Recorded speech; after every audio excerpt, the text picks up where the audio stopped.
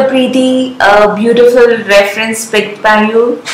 So in comparison to the reference, I think the drawing is little, I wouldn't say it's off, but the vase is comparatively bigger than the remaining elements when we compare the total height. But it's okay. Other than that, I think the drawing is fine.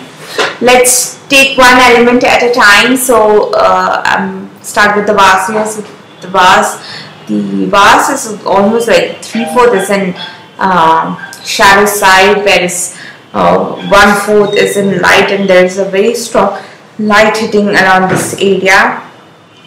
So you have painted it accordingly. There's a strong light and the 3/4 area is in dark. Now what happened is you merged some of this white till the end. So white is not merged here. This area is pretty warm and a very saturated brownish color.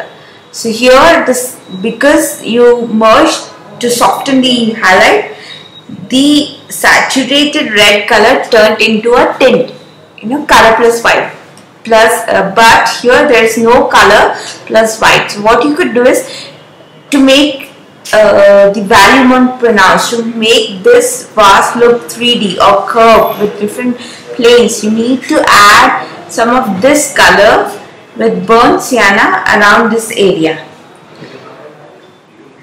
Fine, so this will give a 3D look to the entire piece.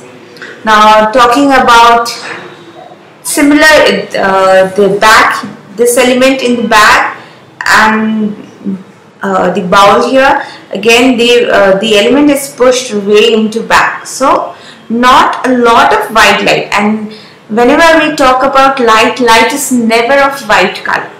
Either it will be yellow red, if it's a morning light, there will be an influence of yellow, red, orange color, and if it's an evening light, then there will be influence of blue color.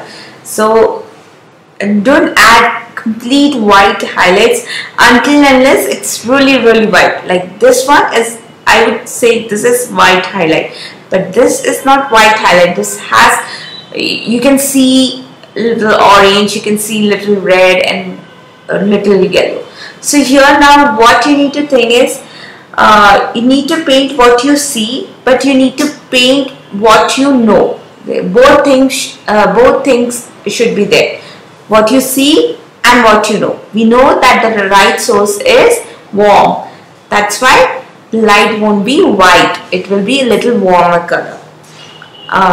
We know that this element is way in back. So we need to push it. We need to add color so that it pushes itself into the back. Now talking about the flowers, I think they are beautifully done. There is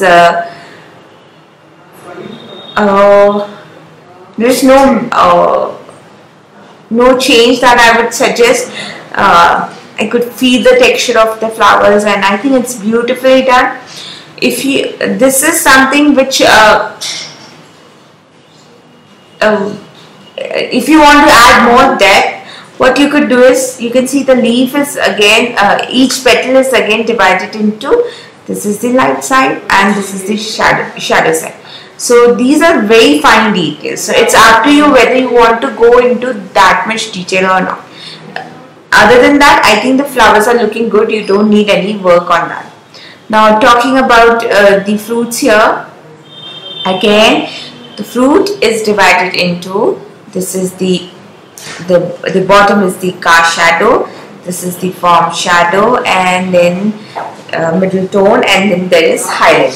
So you need to work accordingly. Anything which is closer to the shadow side won't be this light. So this would be the form shadow. It must have some brownish or some dull effect. You can see there is a slight brown. The yellow is not as bright as you have added.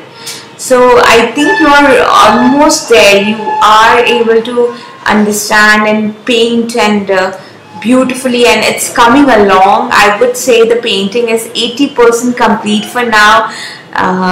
Just few more details, few more push and pull of values, the extreme values, extreme dark, extreme light is needed. Apart from that, I think you did a great job, and thank you for the hard work.